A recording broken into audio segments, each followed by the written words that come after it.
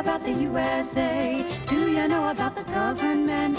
Can you tell me about the Constitution? Hey, learn about the USA. Hello again. In this video, we are going to talk about public goods and the economic perspective on government. So, as we left off in the last lecture, we talked about how the rationale for government from an economic point of view is to provide public goods. We want private goods to be produced by entrepreneurs in the market economy because the incentives are such that competitive market processes lead to low prices, large consumer surplus, and ongoing innovation with respect to new products, improved products, enhanced quality, and cost reduction. So the market process with competition and entrepreneurship, innovation, the incentives and information that prices provide works very well for the production and distribution of private goods. But with public goods, it doesn't work so well. So we want government to provide public goods. And then we talk about the economics of government, and this is what we'll move on to, and we'll analyze this over the next few lectures. We frame this in terms of public choice versus private choice. So actions that are undertaken and decisions that are made in the government realm by political actors versus actions and decisions that are undertaken in the private realm by market actors, consumers, entrepreneurs, businesses, and how these differ with respect to basic incentive structures. And there are going to be some significant differences in the incentive structure governing public actions versus private actions. So as we mentioned, the economic purpose of government is to provide public goods. And we want to think about it in this way. Which of good or service here can we not acquire through the market process? So basically relying on entrepreneurs to set up profit-oriented businesses to provide these products or services for us. Clothing, well, of course I can go down to the local department store, Walmart. I've got a tremendous selection. I can go online and get any kind of custom clothing, style, design, fit that I could possibly imagine. So that's handled very well by the private, competitive, profit-oriented economy. Same thing with cars. Same thing with food. So there's a long list of private goods that the market economy, entrepreneurship, profit and loss, competition provides tremendously well for us.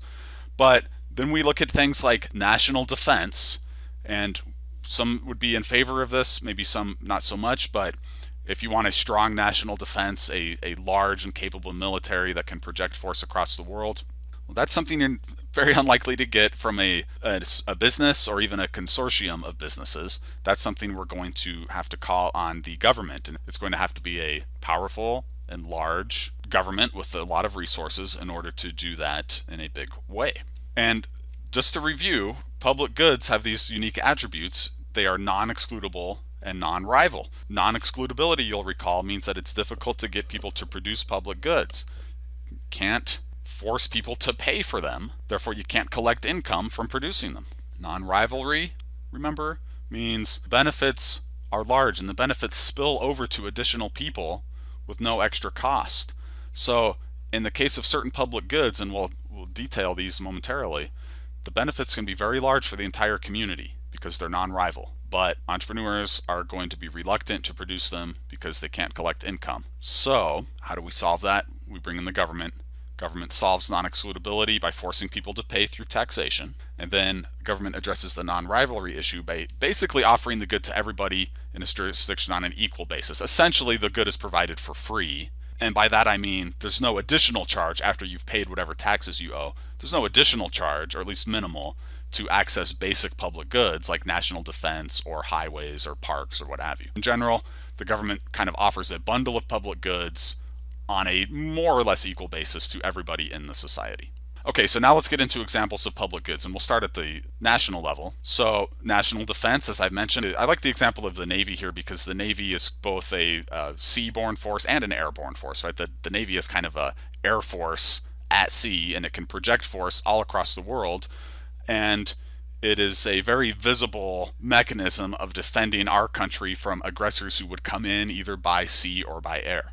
Go Navy. Public health, we have things like the Centers for Disease Control, very prominent lately with the COVID-19 pandemic, and providing guidelines, providing research, and then maybe perhaps involved with assessing treatments that be effective in combating this, vaccines, that kind of thing.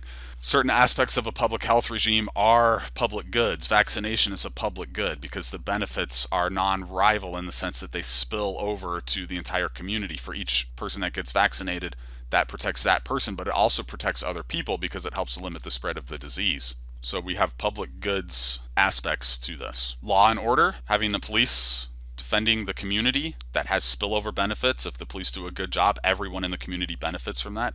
Having a fair and functional legal system, court system, again, if that functions well, that allows businesses to flourish, that allows for a certain level of peace and security in the community, so that benefits everybody. So we're talking about non-rival goods, goods with benefits for a large group of people. And then transportation infrastructure. So the government funds things like interstate highways, airports, and so on. Now, are interstate highways technically public goods? Well, no, they are excludable because we know that because there's such a thing as toll roads, and they're also non-rival as well, as attested by traffic jams.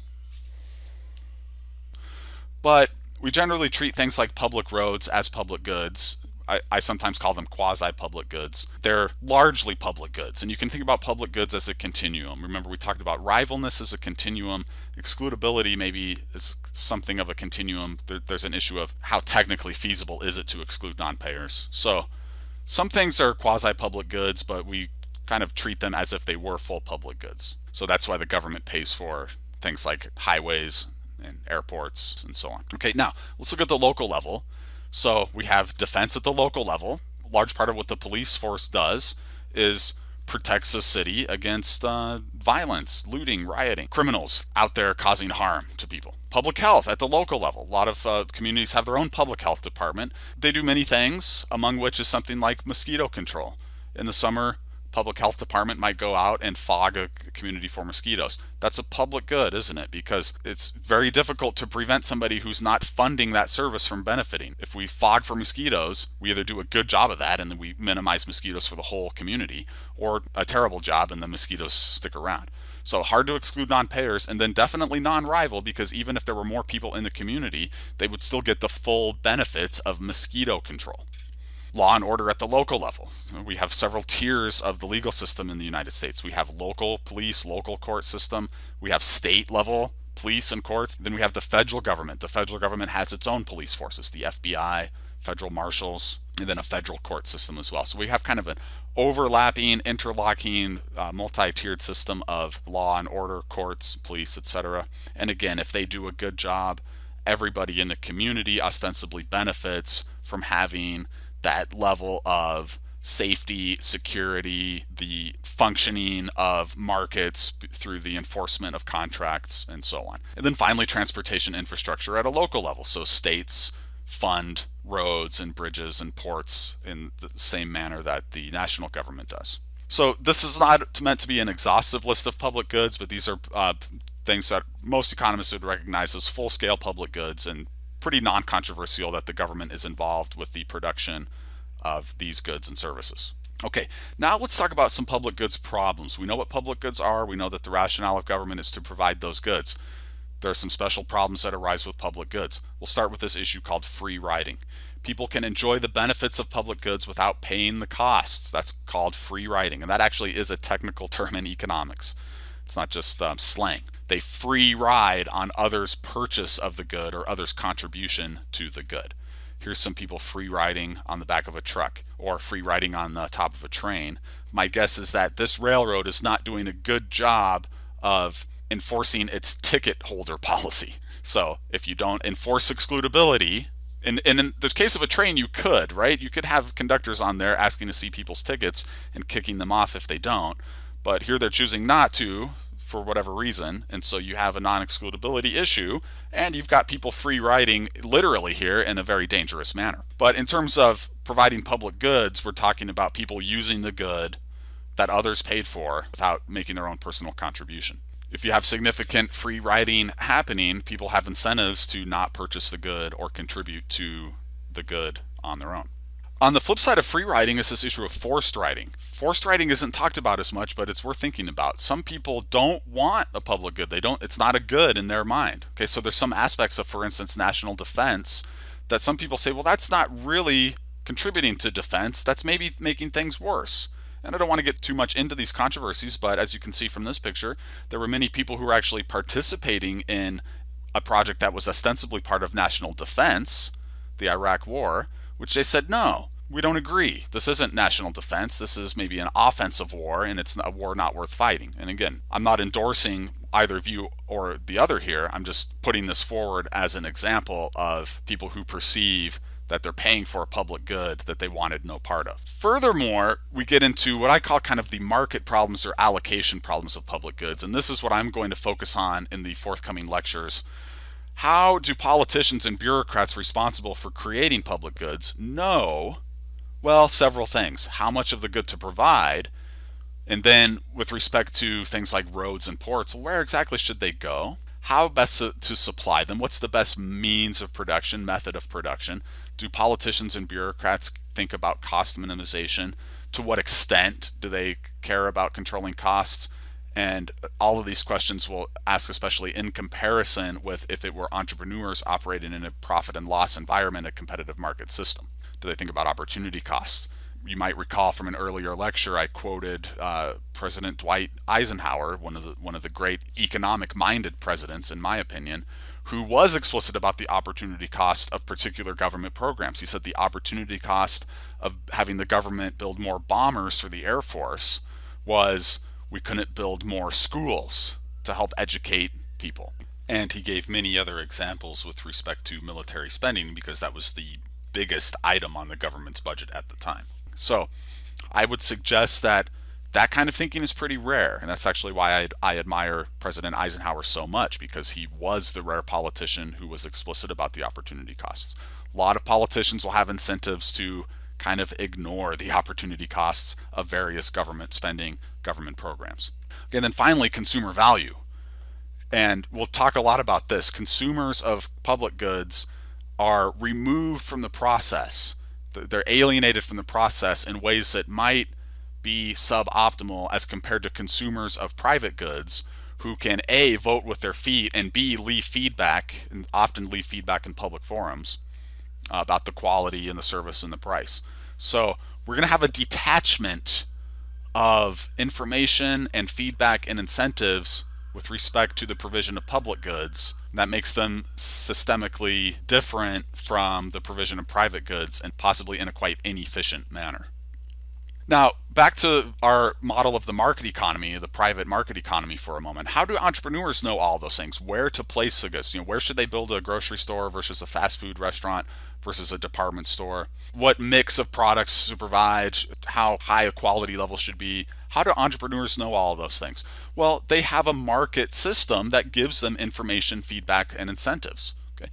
Remember, success in business is proof of services rendered to the consumer, says one of my favorite economists, Ludwig von Mises. So businesses will only succeed to the extent that they can meet consumer needs, provide them value, and do a good job. Businesses who don't do that will fail. So we have a dynamic feedback mechanism in the market, profit and loss, that says if you do good by the consumer, you will be rewarded, and if you fail by the consumer, you will be punished. That mechanism is not there, at least not nearly to the same extent, in the political system with public goods as it is in the market system with private goods. So we're going to have some problems with providing public goods in an efficient and optimal manner. And then we can compare here what kind of feedback exists for entrepreneurs and businesses who do a bad job providing their products versus what happens to politicians who do a bad job providing public goods. There is feedback in government and politics, but it's at best it's attenuated. It's not as immediate, it's not as sharp, it's not as punitive